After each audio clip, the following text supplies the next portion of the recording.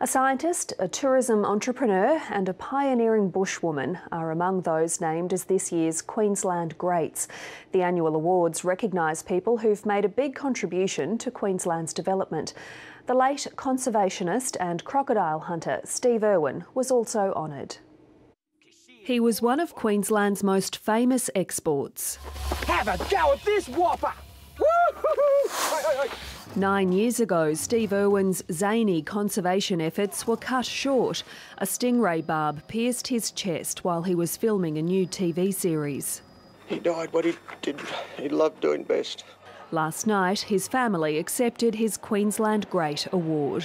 He was the greatest dad on planet Earth, and I can remember growing up, he was so passionate about Queensland. His children are following in his footsteps. We are continuing all of his research efforts and trying to, honour his legacy. And today, to be able to accept this award, we're so glad. Nobody was more proud of being a Queenslander than Steve.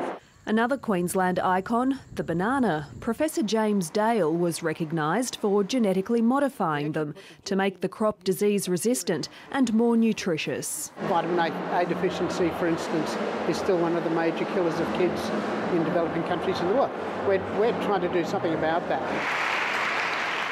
There was a claim too for Andrew Bryce, the co-founder of online tourism company whatif.com. He uses his wealth to fund scholarships. It's all about making children aware in state high schools that tertiary education is a possibility for them.